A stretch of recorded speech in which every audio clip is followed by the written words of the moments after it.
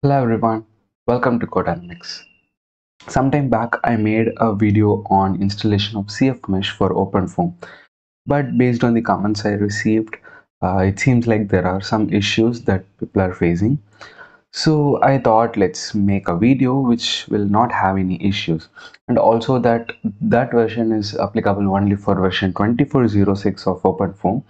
So I thought I will make this installation which is independent of any versions of OpenFOAM. So we are going to install cfMesh for Windows. So if you are using Linux, then it is slightly different, but the process is going to remain almost the same. But this video is only for Windows users. I'll try to make a video for Linux users later.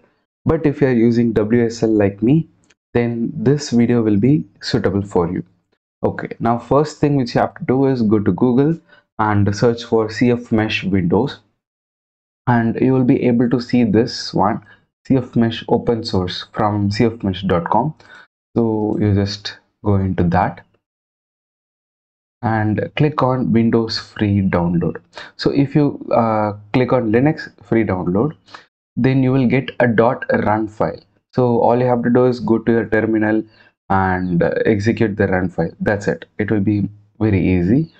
But in Windows, we'll be getting a .exe file which we have to install just like any other software. So let me download it quickly now.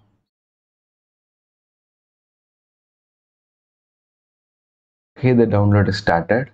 Now the downloading is over. So I'll double click on this, click on next, and choose the appropriate folder where you want the cfMesh to be installed.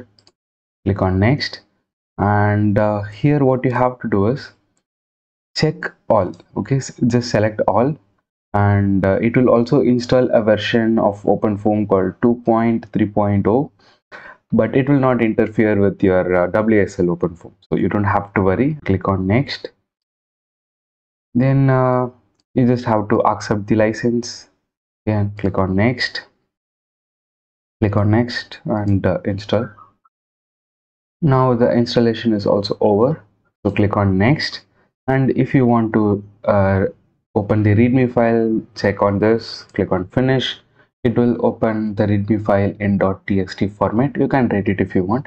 So let me go on and close this, and let me go to the location where my cfMesh is installed. So this is where my cfMesh is installed. Now we are going to check whether the installation is working correctly or not. So whenever we are running anything in OpenFOAM using WSL, we will open the terminal and load WSL or open the Ubuntu terminal, right? So in this method, we will not be using Ubuntu terminal. We are going to generate the mesh in Windows terminal and then go to Ubuntu terminal for our rest of the case setup. So let me explain what I mean by that. So first go into cfMesh. Under that you will have tutorials. So open that, and let's just try with Cartesian mesh. Okay, so if you go here, you will have a lot of examples. So let me just copy paste this bunny oak tree, and I'm going to rename it as example. Let us go inside, and if you see, you have an STL file. You have the zero constant system, just like any OpenFOAM case directory. So now I'm going to right click and click on open in terminal. This will work only for Windows 11. Open in terminal option is not there in Windows 10. So highly suggest going to Windows 11. 10 is going to get discontinued soon. Okay, now we are in the terminal, and all we have to do is type Cartesian mesh to start the meshing process. Let me do that. Now it is saying that there is some error in the control dict. So by default, this control dict doesn't come with an application name. So if you are using simple form, if you are using pimple form, then this will be there. But right now we are not trying to set up any case. We are just trying to generate some mesh. So what we are going to do is we are just going to put some placeholder name. It doesn't matter. So let me put cfMesh. Okay, I'll close this and go back to my terminal and let me run it again.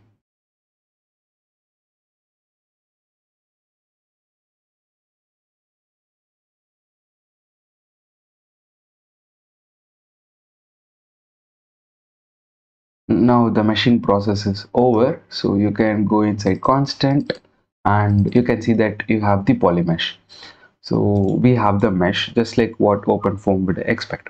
But if we want to see the mesh, what will we generally do? We will just type touch space para.foam to create a paraview file and then view the mesh through that. But if I do that here, it will give me an error because this is not a WSL terminal or Linux terminal, and touch is not part of the command for Windows. So what will we do? We just open our WSL through here and then we can say touch space para.pom. Now it will be created. So it is a bit easy to navigate between Windows terminal and WSL terminal actually. So if you press Ctrl plus B, it will go to your Windows terminal. Again, if you type WSL, it will go to your Linux terminal. So only when you are generating the mesh, you have to be in Windows terminal. After you generate the mesh, you can go back to your Linux terminal and set up rest of the cases. So whatever case it may be, just generating the mesh will be done in Windows terminal. Okay, now I will open the para.foam file and show you the mesh.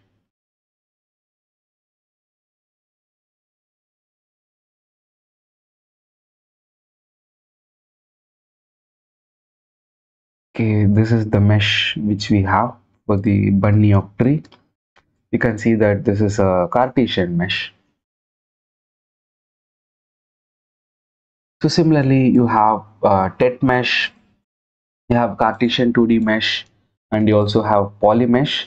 So I have already made a video on how to do cfMesh, elaborate video. So I will give the link in the description. You can check it out. If you have any specific suggestion about cfMesh tutorials, please let me know in the comments. If you face any issues in the installation also, please let me know. I'll see what could be done. I hope this video was helpful. If you enjoyed the video so far, consider dropping a like and subscribing to the channel. See you in another video. Thank you.